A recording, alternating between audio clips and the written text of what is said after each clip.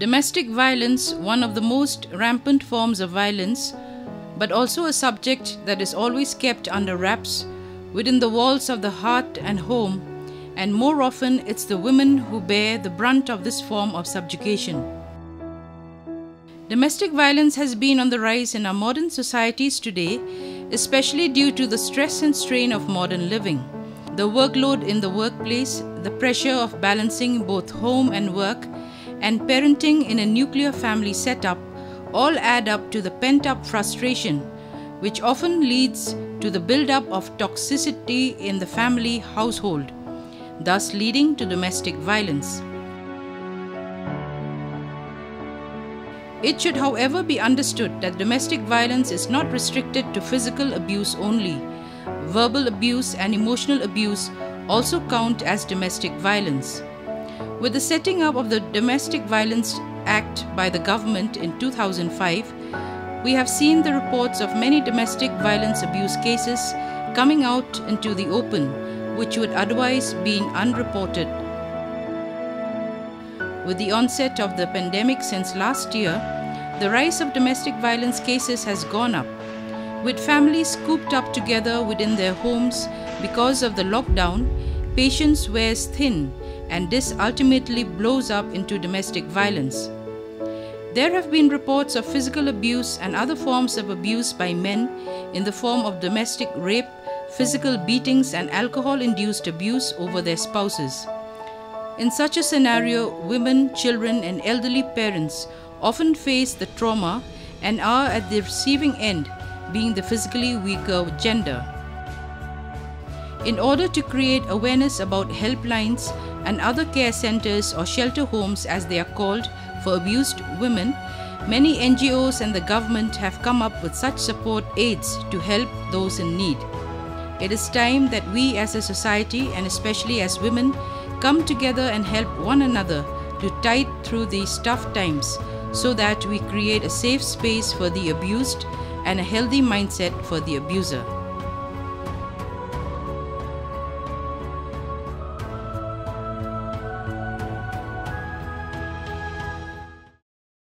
A warm welcome to each one of you, all our viewers.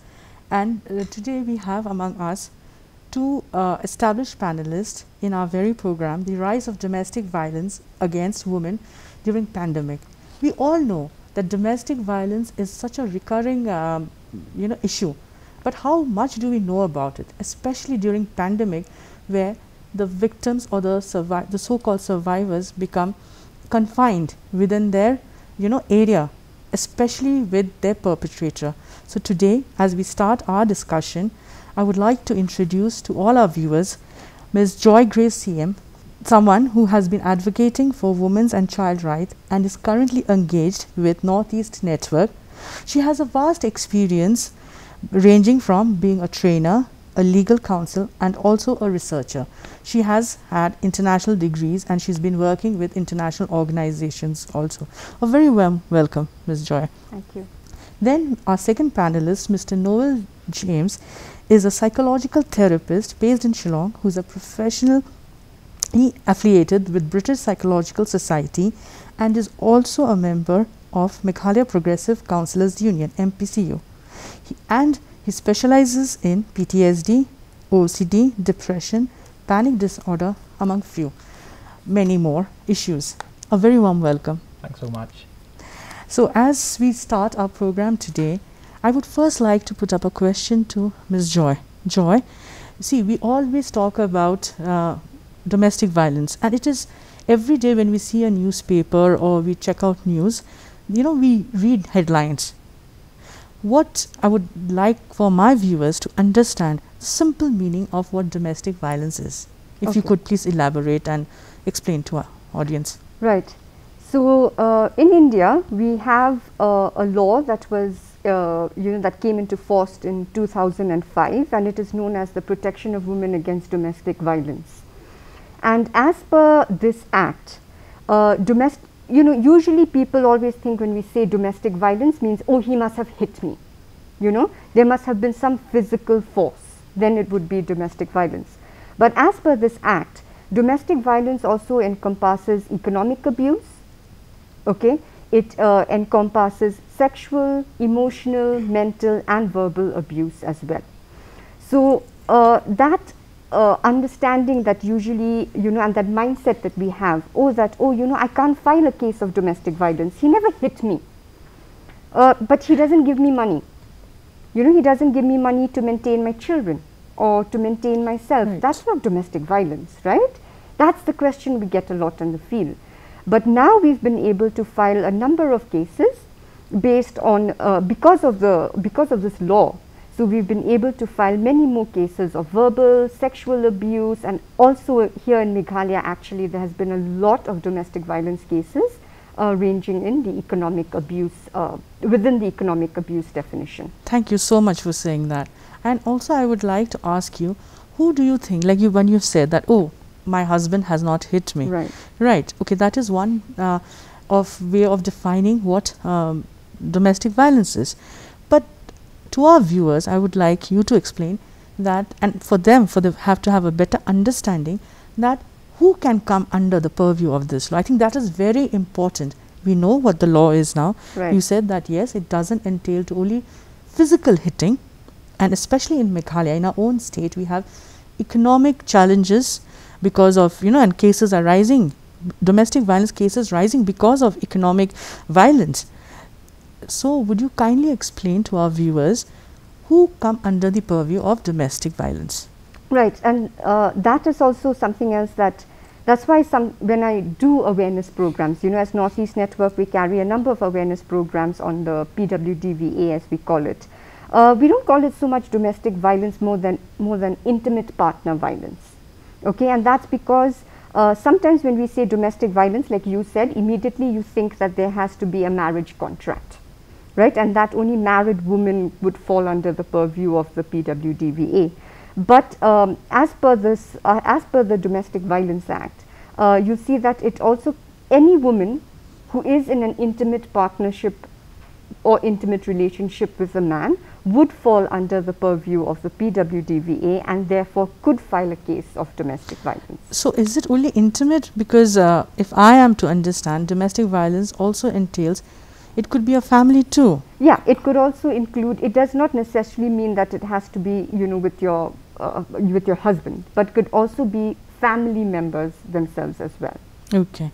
So thank you so much for that. I would like to put up a question to Noel now.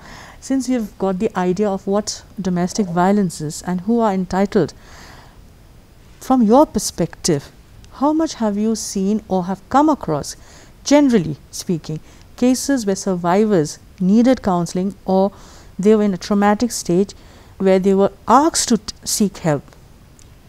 Yes, I come to that, Super. Actually, it's a very normal response rate that I've actually seen.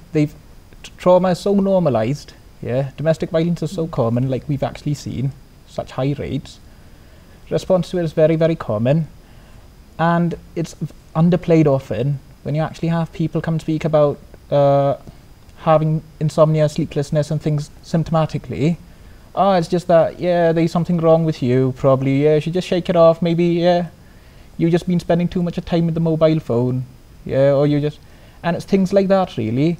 So when we're actually looking at the question that you've actually asked, there are so many cases, but the funny thing is that even when service users enter into a therapeutic contract, many a times they're not very comfortable actually discussing about this.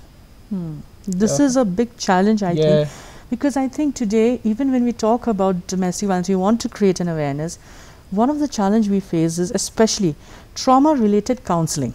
This is something we address. As Joy has said, yes, there are legalities and legal provisions in there. But what about psychological help? What about counseling? What about trauma-related, issues that needs to be addressed? How you said very rightly, it is still a taboo. So as long as it's a legal thing, it's fine. The moment someone says you need to go for counseling because of the kind of abuse varying from any degrees, in what she had given an example in Meghalaya especially, it's economic. People think it's just economic, they didn't pay you, but the trauma can be everlasting. To think of each of your meal, can you pay for it, or whom do you ask for it when you're dependent to your child, if it's a spousal case, or to your parents or from your siblings. So I think it's a really, really traumatic experience. And unfortunately, I think it is very, very less addressed. Yeah. What are your opinions on that? Yeah, it's underplayed, isn't it? Like I said, again, and a point that you've actually brought up, so important. Yeah, not many people actually have the awareness for it, so they don't really know what they're going through. Yes. They're not aware of the law. Even if they are aware of the law, mental health is just downplayed, really. So yeah, it's not as important as physical health. So when you'd actually have a stomach ache, you'd go to a doctor, you're more than happy to. When you have depression, or you are actually a survivor of domestic violence, yeah, you wouldn't really want to go and speak about it, because there's so many other factors really in play. Yes, so as a psychologist, do you think awareness and talking about, like today we are having a session, and I hope our viewers will take it and it will be helpful in some way or the other for them to understand that it's okay if you're going through a trauma. Let's not normalize trauma, but address it to make it normal. I think that is, you know, in a very way to put it, because when we normalize trauma, that means we accept that trauma is okay for us. We cannot talk about it. But when we try to normalize that, yeah, trauma is there, we need to address it, then we come into, I mean, if you could add some pointers to that, is that then you say that, yes, you acknowledge that you have been traumatized and you seek help. So there's a vast difference. So do you think awareness and capacity building training, especially when you say service providers also, first point of contact, it is very important. And can you just give us a little bit of idea as to how one can go about it? So if you're looking at, so then I would actually have to make this more of like safety planning. Yeah, so something we call safety planning intervention when you're looking at cases of trauma. One would be alerting emergency contacts and any first responders, really. You can have the police in there, you can have medical practitioners, you can have a neighbor who you trust, anyone really, first responders, and then emergency services. And if you've been subjected to abuse in the past, it's very, very good idea at this point of time, really, to keep all of your necessities, in certain places, in another place as well, where you can actually, a safe place where you can actually retire to, should abuse ever take place. Another very important thing I would say is that if there's frequent abuse, really, and domestic violence, try and actually let the dispute really happen in a place that actually has open locations where you can easily escape, really, from the room and things like that. Right, thank you so much. That's a very good plan. It's just like a backup, you know, it's like a safety plan which you said. But when it comes to awareness, don't you think more awareness needs to be done? Because acknowledging the safety plan is a second option. But the first, we have to realize that we are getting traumatized. Yeah, that's the capacity building part, really. It's very important because I think a lot of people, and I'm sure as a lay person, even I won't know where to go. You know, I know there is a law. I know that, okay, fine, but where do I go? And I think one of the challenges now I would like to put forward, a question more like a query to address is that when you talk about domestic violence, we usually assume that it is a rural sector or it's only happening in a certain class of people, economic certain class of people, because of alcoholism, various factors, which even she has said. Having said that, now, and you being a point of contact and having dealt with these cases, I mean, you see a lot of urban cases are happening, but the challenge becomes when they, again, not lack of knowledge, but lack of trust in the system, and also the whole taboo and this, acknowledging the very fact that people will talk. I think that's another challenge. What would you like to add on that? Yeah, of course, the stigma, is the number one kind of barrier for women. Why they don't want to report about it, and it's stigma to oneself, my honor, because here in India the woman carries honor, right? Honor is carried in her name, and so therefore she doesn't want to hurt her family's name, and all of that. Yeah, like you said, I mean, usually people always think, oh yeah, domestic violence, it happens in the rural places and things like that, or at the village level maybe. But from what I've seen, I mean, I've been practicing for the last 7 years, at least here in Meghalaya. And I think that actually in the urban centers, we have a higher rate of domestic violence, but we also have a higher rate of unreported cases that is of something domestic very violence. Important, yes. Whereas domestic violence is reported quite frequently from the rural, at least from what I've seen in Northeast Network, at the rural areas the women still report cases, you know, of domestic violence, of sexual abuse. Okay. But in the urban areas, that's where we've had a lot of challenges actually, because the women will come, they will speak to us and say, yes, I'm facing domestic violence, you know, at an everyday level. And when we look at domestic violence, first and foremost, it's not a social welfareist issue. Okay, it's a public health issue, because once you face domestic violence, you're going to face a number of health issues that also come with that. And the other thing being that it's not about reporting it. I think this word reporting also has just too much legal implication. Because when you tell a woman, oh, you have to report a case of domestic violence, they think, oh, you know, they're going to make me go to the police, they're going to make me, you know, do all of that. Right. So what we tell our women in our awareness programs is, come talk about it.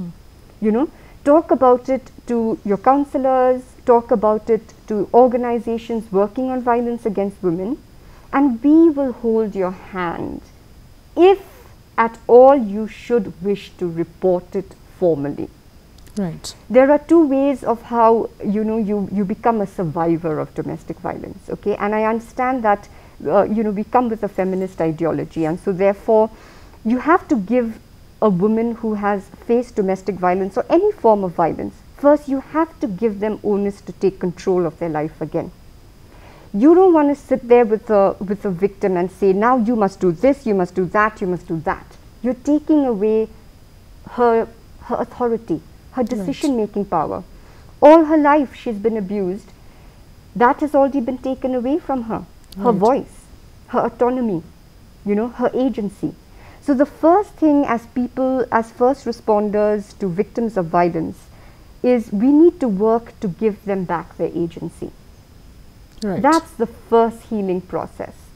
And that is why I always used to, even when we're with our barefoot counselors and when I do trainings with the police and everyone, I always say that don't immediately talk about the legalities of it. Right. Give the woman back her agency to make that choice, because the law now gives us a criminal procedure and a civil procedure, and if a woman feels uncomfortable with going to court and going to police, there is a civil option, Right. you know, to seek justice for domestic violence. Right. So give women back that agency to choose how they want to reclaim back their lives. But what is important is getting them out of that violent situation and getting them back to stand on I their think you've feet. made a very poignant issue and a very poignant point, that yes, because yes, we are there to handhold you, but you also have to make that decision making. Yeah. Because the moment you say, which you very rightly said, the moment someone says that, oh, you need to report, they just think that, okay, if they might be urban educated, they might not be working, they might be dependent on their husband, or in rural case whatsoever. The moment someone says that, like how you have said, pointed out, that the moment they say you have to register a case or file a report, they feel that the only earning or dependent person goes off. You know, that's the first basic instinct which strikes in, and then that's how they stop reporting. So I think that is a very you know, a holistic way of approaching.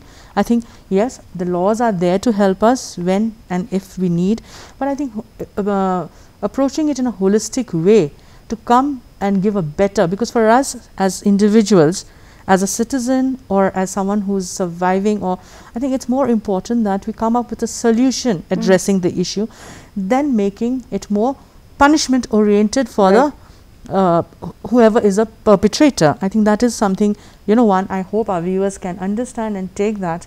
It's very, very important. Yeah. As you have rightly pointed out, along those lines, as a process of healing, coming from your expertise, I think healing is a long process. For an individual healing process is a difficult thing. But what better, you know, at least in besides counseling, do you think for a survivor or a victim, what in a holistic approach, when we're going on that line, could be a better approach for them to, you know, heal, or to use that method of healing for them? Right. Thank you for actually bringing that up. And yeah, just to actually continue the conversation, the last part, and yeah, I just want to make it very, very clear at this point of time that violence is not a loss of control. Yeah, violence is very much behavior exhibited to gain control over someone, to establish control over someone. There's not so much of a loss of control, and a part of this healing really is making people aware of this, giving them back their agency, and it's empowering them really. And the part of therapists really out there would be just to listen. It's really just listening. Right. So even if you're just supporting the person, yeah, you're not really there to make any judgment calls, yeah, condemn it, no, nothing whatsoever at the start at least. You're just there to listen to them, yeah, ensure they're safe. And you did mention holistic work, so collaborating with other agencies is just so important at this point, creating a very strong support network, Right. yeah, and leading victims to like agencies that actually support survivors Right. of domestic violence. The process of healing can be long, again, and it's very, very individual, I would say. Yes. It's very, very individual. Again, we touched on this earlier because of the plethora of comorbid disorders that actually might entail it. Yes. You can have anything from depression, anxiety, panic A disorder, lot of factors coming into panic it. Yes. disorder, and sometimes it could really maintain this victim identity, development of a victim identity, yeah. Or it could also develop, it could also lead to the development of maybe an abusive personality, really. Right. And then you're seeing, as far as looking at mental health disorders and working with these disorders are concerned, you're looking at probably an antisocial personality disorder. Right. You're looking at high functioning autism. Yeah. There are a lot of various factors which can impact a person's healing. Absolutely. It can actually unlock a lot of mental health conditions, and really, I can't really say for sure, like there would be a particular duration for treatment. Yeah, but the sooner the person really realizes and no longer lives in denial that, yeah, I'm not a victim of violence. Yes. Yeah, the sooner the sooner that happens, yeah, the acceptance of that happens, then you're on your way to healing, really. Right. Thank you so much. And in today's time, especially in pandemic, it is so important, and that is why we are having this discussion, because in Meghalaya, rest of the world leaving alone, in Meghalaya itself we are seeing, because of pandemic, how I've introduced the program is that our survivors or the victims in most cases during COVID times are restricted or confined with their perpetrators. So coming to part of that, how do you think pandemic has affected, obviously, has it been a positive or a negative impact, or has it helped, or people are getting more, aggressive, the perpetrators during this time, or are there enough helplines to actually reach out? Enough is being, I know I'm accumulating it in a very wholesome way. So if you could address that, Joe. So I think during the pandemic, we all know we saw a rise, in domestic violence cases worldwide, and then even here in Meghalaya itself, although I think we've not really worked out the statistics part of that, so I won't be able to give the number. I think the issue is we weren't, we weren't prepared. We did not have a mechanism in place on how would we deal with, violence cases. When everyone was either locked down, restricted movement, and things like that. But here in Meghalaya, I think what was, what we were lucky in a way is because of the roles that the Dorbashnongs play at the local governance level. And we have done a lot of awareness programs, capacity building programs, with the different Dorbashnongs, and through them have formed what we call subcommittees of women who address issues of violence against women within their own localities or within their own Dorbars. And apart from that, we also had, what we call barefoot counselors. So these are women who have been trained on counseling and also trained on how to identify cases of violence. Okay. So what they did is, even during the time of the pandemic, they were still able to check within the, within the periphery of their neighborhood at least, on cases of violence that were happening, and then it was taken up by the Dorbashnong. So are you trying to say even during pandemic, okay, reaching out I understand, but pandemic makes, at least for the first few months, we were all confined to our. Yeah. So then how did they bridge that gap, especially when you talk about rural areas, because communication, electronic communication is very limited. So how has it been? Of course, it has been a challenge. Even we see our students are facing challenge. But during pandemic, because otherwise they're doing a fantastic job.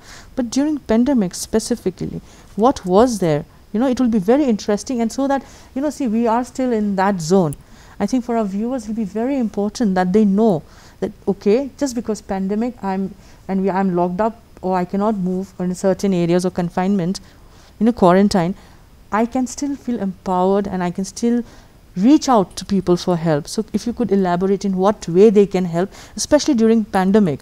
These are very good mechanisms which you've talked about, but how can an individual, suppose today I want to reach out and I don't have an access, probably because obviously the perpetrator with the phone, or even if I'm having a phone, I might not have a smartphone. So how do I reach out to, especially if I'm confined in my own home due to pandemic restrictions? Yeah, I mean, of course, it does make it tough if you're not, you're not able to use your phone. But what we have seen from the cases that we had during the pandemic, and I mean, this was like at the peak of the lockdown time, is the women still could at least go and approach their senkanthe, because they were living in the same neighborhood, next door neighbors, or the headman.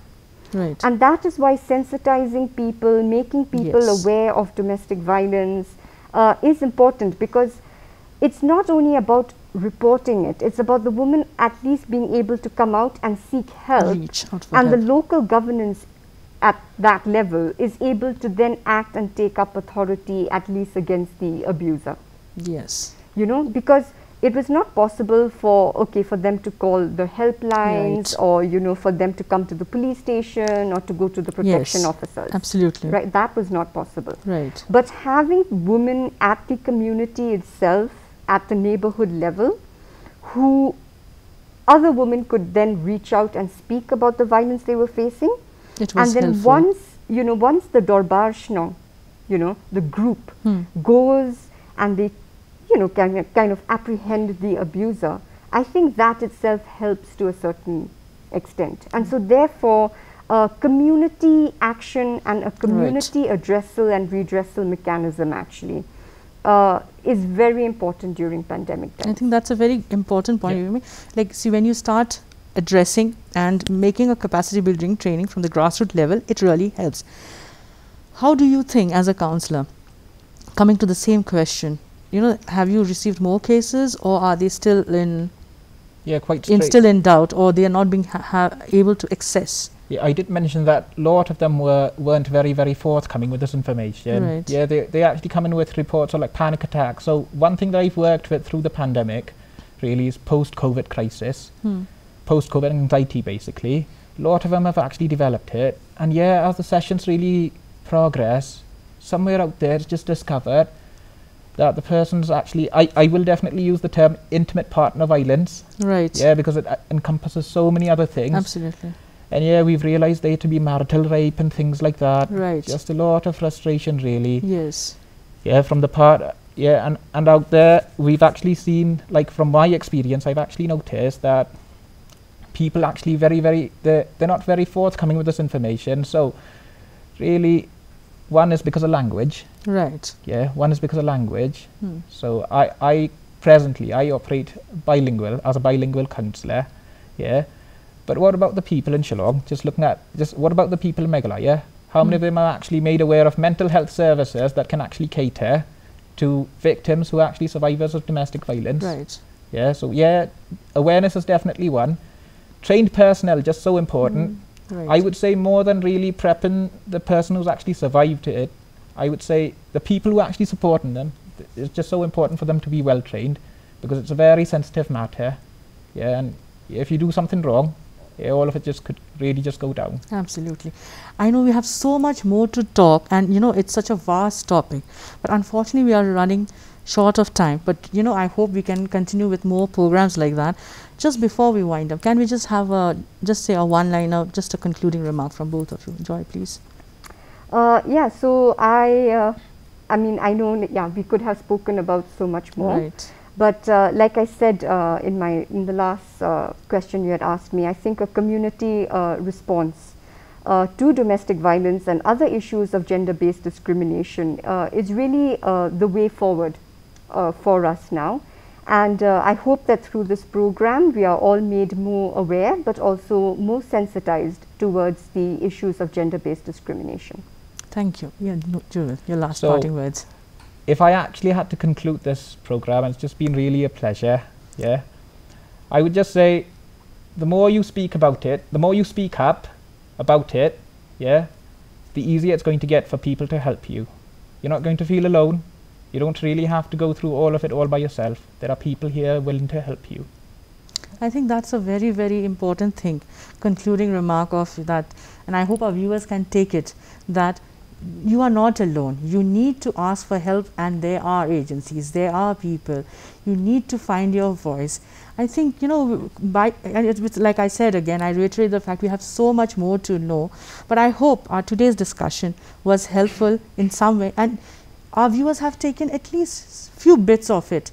When they go back, they can reflect, especially people who are in denial or are suffering or are actually unknowingly becoming victims of domestic violence. Even in pandemic situations like what we are going through, like how our panelists have said, Joy and Noel, there is a system. You just need to reach out, have confidence, feel free to voice it and reflect. And it is not a taboo. If you're going through it, even how educated woman you are, or you belong to a rural, you know, area, every woman has the right to speak up, voice, without being judged. And let us break this taboo.